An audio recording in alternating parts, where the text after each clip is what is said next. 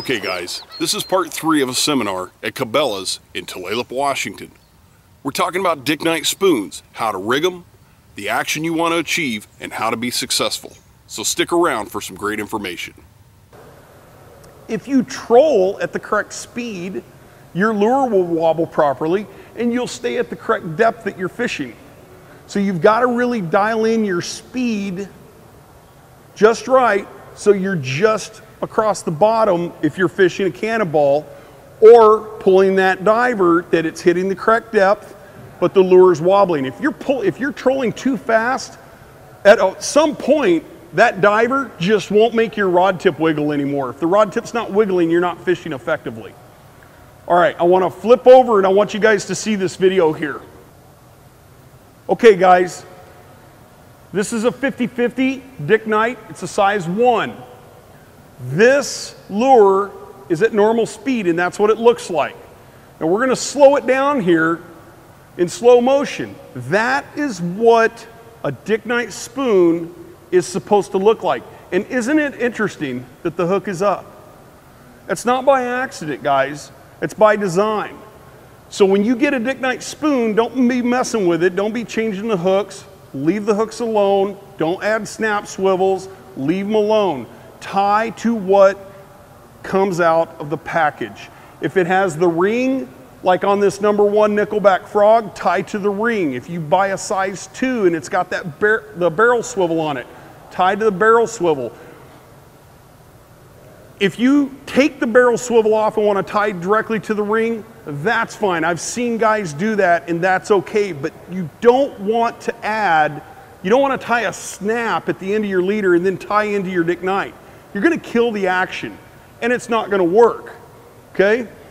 So a lot of guys ask me about scent, and I use scent on my spoons. I use scent on everything. But this, last year and this year, this is the scent I'm using. When you put scent on, literally it's a drop on your index finger, smear it on your thumb, and then put it onto the spoon. And then when you're done, grab that hook and run your finger right up the leader line about 12 inches. That scent is more amazing than you think. The 2 scents that I'm using are the shad gel and the salmon gel. And they work. Okay? I'm not going to tell you because I'm on Dick's pro staff. I'm telling you because I have to put my clients into fish. Okay? I'm not out there selling them lures and tackle and everything. I'm putting them into fish. I want them to have a fish experience. I use stuff that works. And for some of you that have seen me speak for a long time, you'll notice that many of my pro staff things that I have with the same companies because I believe in their products.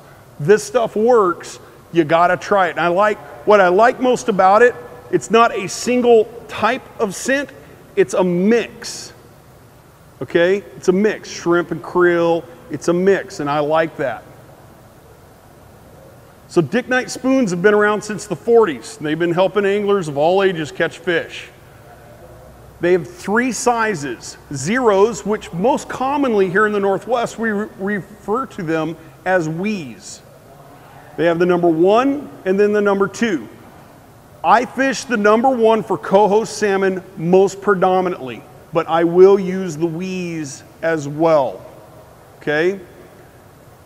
Once again, and I can't stress this enough, tie your leader to what comes out of the package, okay? That's gonna work for you. In each size, there's 85 colors. Dick, is it still 85?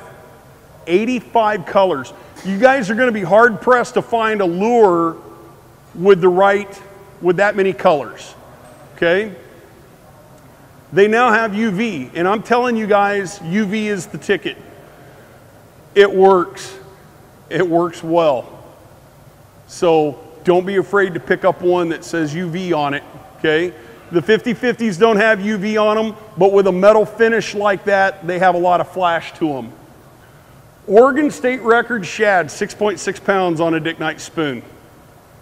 2001 peak salmon, 14.49. That was Bob Hammond was the guide that put that client into that fish.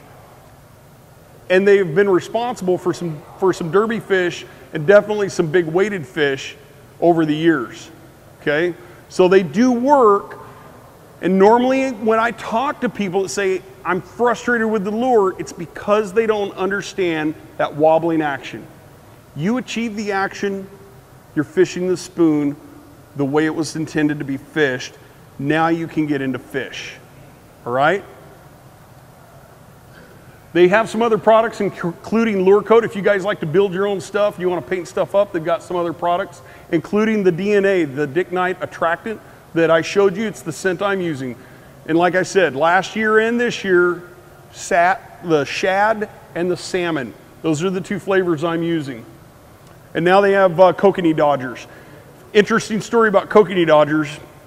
I know someone who was fishing the river the other day. It took a dodger and put another inline presentation behind it, a kokanee dodger, and put Coho on. So these dodgers may not just be for kokanee. Okay, something to consider. Play around when you're out there fishing. You might find something that's very helpful for you. So I've got some cards. I've got business cards and rack cards. You guys, we have a lot of videos that are on the internet. Okay, they're free. Like Jim said, we did videos on how to set this stuff up with Dick Nite, and I've got other seminars on there. So feel free to follow us and check out our videos. So what do we have for questions? Yes, sir. The shelf life on the scent. As long as you don't leave it in your boat and let it cook, if you put it in your fridge, it's good until you run out.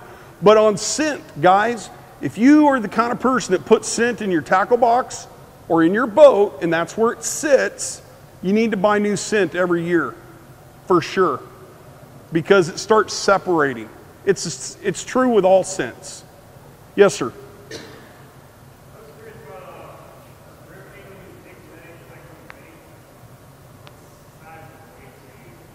Drift fishing Dick Nites from the bank, what size of weight am I going to use?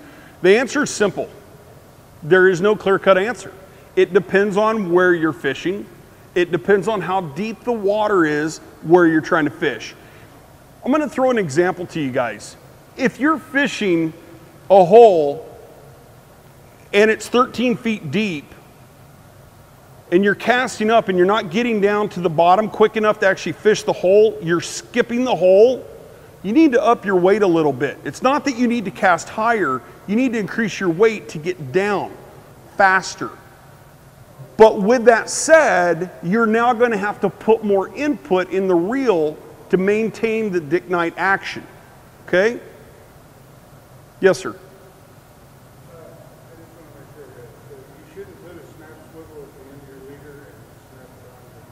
No, sir. Don't do that. You want to tie directly to it. Every one of these Dick Nites I have tied up here, it's tied directly to the Dick Nite. I have been on the river. I've seen guys casting. I've caught fish right in front of them. And I've had guys go, I've been fishing here all day. I can't hook a fish. I go, what are you using? Well, I'm using Dick Nites. And I go, hold it up. And I've had them hold it up, and they have a size 7 snap swivel hooked right into that Dick Nite. And I said, listen, buddy, pull that thing off, tie right to the lure, and do what you've been doing, and boom, fish on. It's killing the action. Killing the action.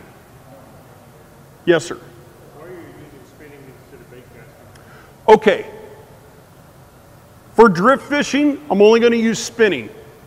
I use, for all my drift fishing, my side drifting, free drifting, twitching jigs, casting retrieving plugs, I use G Loomis 1141s. It's an ultralight, slow action rod. I use it for other things. Because I do free drifting, like for steelhead, we cast eggs. You use a fast action rod, you throw them off. You don't want to use a bait caster for it because you're just not going to get the distance that you need to get without getting an overrun, bird's nest. But if you're going to troll these guys right here, or you're going to troll lead, you can use a bait caster if you want. This was just really fast and easy to set up. But with that said, I control this just like this with this rod. Okay, and on that I use a medium action bait caster rod. Okay? Yes, sir. What about fishing across the Fishing across an eddy. Cast out in the current and bring back through the eddy. You know, it's tougher when you're casting, you know, you talking about currents coming at you and you cast up into it, or are you just talking about some froggy water? Okay. I'm up here on the stilly. You're up on the stilly. Just above the dam. You're just above the dam. Rock. Current comes down and just outcropping rock and kind of curls back around. Yeah, that's kind of frog water. It's not going anywhere. It's swirling around. Something like that, you have to do cast and retrieve. You're going to use a standard drift fishing setup, and you're going to cast in and you're going to retrieve it towards you. That's the only effective way to fish that. You put that down there and let it sit, you're going to reel up a ball of line. Okay, it'll be a mess. Okay? Any other questions? Guys, I'll be up here a few more minutes. I do want you to know, this is the first time Dick has actually showed up to one of my seminars. He's seen them before, but it's the first time he showed up, and I appreciate him. And I'm going to tell you why. Because Dick Nite is made right here in the USA. The whole freaking thing. Huh?